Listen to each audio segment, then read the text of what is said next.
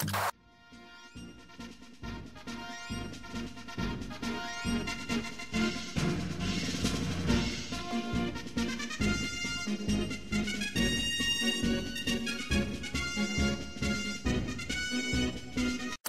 viewers of Wasteland TV, we are here with today Kenny James, voice of Bowser. Voice of Bowser. Yeah. The enemy of Mario. That little guy right there. He's not that intimidating compared to the life-size real version of the voice. Yeah, as he sits right here. Yes. So how did you get the part of Bowser? Oh man, right place at the right time. I was working my regular job. Somebody overheard me talking about doing voice work. I had a demo made. They passed it on to the studio that Nintendo works through, and I started getting auditions, and one of them was Bowser. So, are you the original Bowser? No. There was actually a human voice actor before me. His name's Scott Burns. Ah. And right after Super Mario Sunshine, they recast.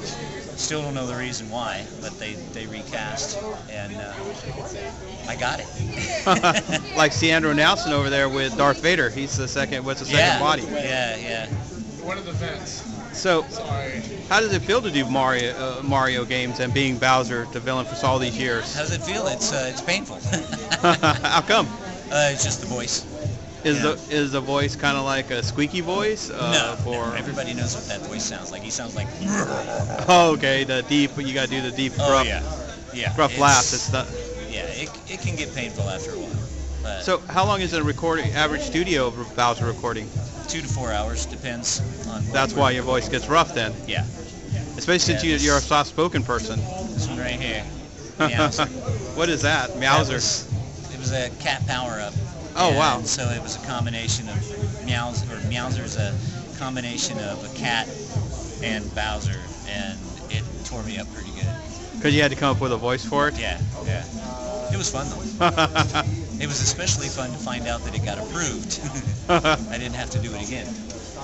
Because do they do a lot of, like, do you do the voice and they go, no, just do it again? Well, yeah, I mean, there's some immediate feedback from the directors, but then everything that I do gets approved by Japan. Okay. So. Is it because of the script or the way you said it? I'm not just Bowser in America. Oh, I'm wow. Bowser everywhere. So you learn multiple languages to read from? No, he doesn't speak English. Okay. Or I mean, he doesn't speak Japanese. Okay, so he always speaks English? He doesn't speak it much at all. Okay, he just growls. I've said 4 words in English. What are they? In 15 years. Showtime, Mario, Peach, and Nintendo. That's pretty much it. The rest of the time it's Bowserese, which is, gibberish basically. So what is Bowserese sound like? So if you haven't heard, the audience hasn't heard it. Yeah, it's just gibberish. It's.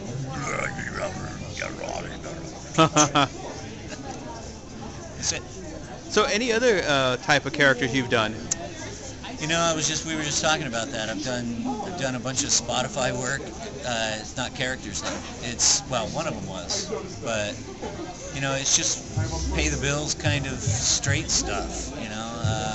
I did do a character for a mega church in North Carolina, I think it was.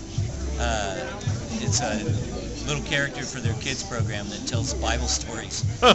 And they're real From brief. Bowser to Bible stories. Bowser to Bible stories. And his voice is like, hey kids, today we're going to talk about this thing, and so-and-so did this. And so how hard was that voice to hold?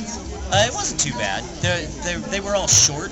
Even though I recorded most of them all in one big blast, I did those from my home studio and emailed them to them. Oh, wow. Yeah. It's good work if you can get it. So do you do a lot of cartoon work, or do you do... No, not right now. Bowser's been my meat and potatoes. Not so much for pay, but I maintained my day job for 10 years after getting Bowser. So probably more than 10 years. And then I started coming out and doing cons, which has gotten me a lot of networking, and so I'm branching into anime. Yeah, I heard you talk about that, anime. Have you done any animes yet? Not yet, but I live there now. I live in Anime Town, So one day you hope to be a lead character in an anime? Oh man, it might take forever before I get some kind of big part, but I mean, I'm happy to do additional voices. Or even get a Power Ranger monster. If I get... if I Last get a year they had Lex Lang here, and if I get a character that has a name, and it's only one episode, I'm still happy. I just want to work. Kind of like Bryan Cranston. Who would have expected him to start as Power Ranger monsters? Right. And now he's an Oscar-winning actor. Yeah. He's also very good at everything he does. Yes. I liked Malcolm in the Middle. That was where he was noticed, because before that, it's like he played a consistent villain in TV shows. Yeah. Yep. So what else? But yeah, so what would you say to someone if they want to get into this work? Learn to act. Practice a lot. We were just talking about that sitting right here. I'm constantly preaching live theater. A lot of people just don't want to do it, or they can't do it because they just don't have the nerve to get out on stage. Do the public speaking element. People. Yeah, but if you can do it, I highly recommend it. It's kind of like when I interviewed Caller Gobley. He was talking about how he likes casting comedians. Oh yeah. Because comedians are naturally know how to improv, and they emote faster than someone who's been trained to act. Improv is really important. I regrettably do not have a lot of training in improv.